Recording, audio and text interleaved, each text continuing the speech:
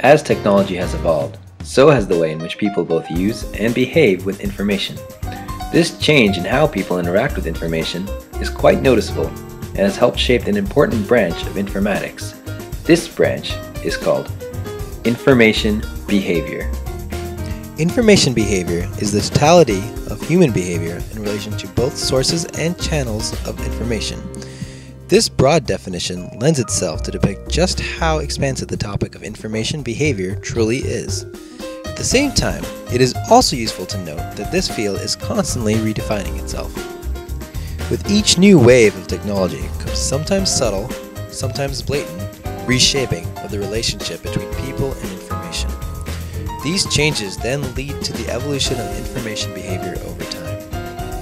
In order to highlight a few of the numerous modern theories of information behavior, let us now turn our attention towards the life of our imaginary subject, Bobby.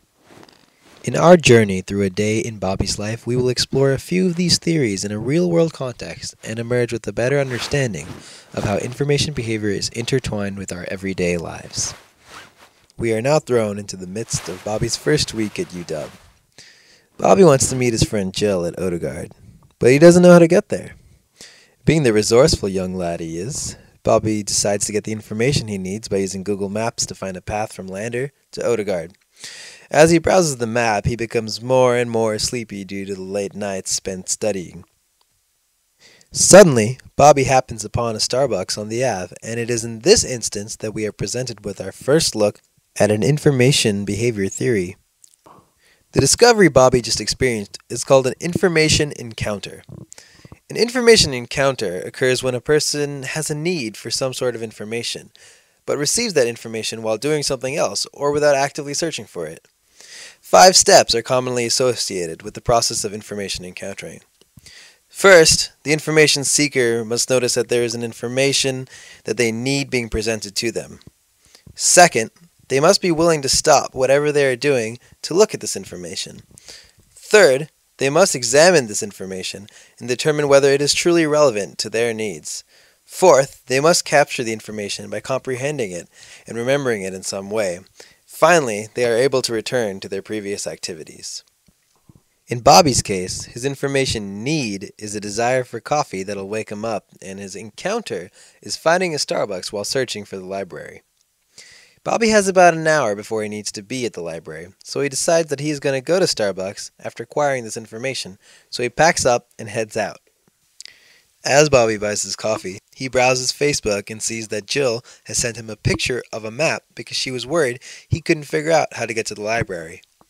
On this map, Jill drew a red line from Lander to Odegaard to help him find the path more easily. The problem is that Bobby is now at Starbucks, so the information provided by the indicated path doesn't help him very much. This map that Jill provides is a basic example of a theory called cognitive work analysis. In cognitive work analysis, the idea is to analyze the framework of constraining information about a situation in order to better guide the information behavior of a user.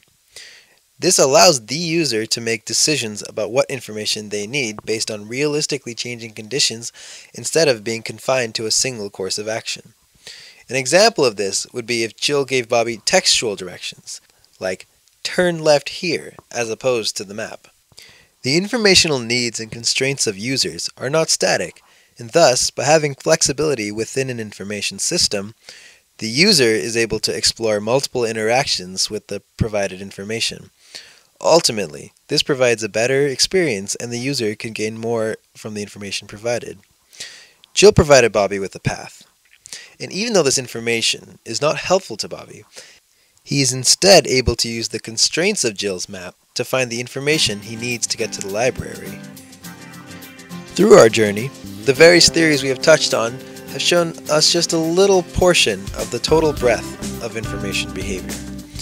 For individuals, information behavior is important to recognize so you can play on your behavioral strength and get the most out of the information you interact with.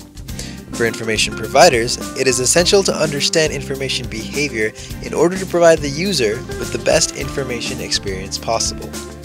Overall, we may not always notice it, but information behavior is an integral part of our daily lives and has played a big role in shaping the world we live in today.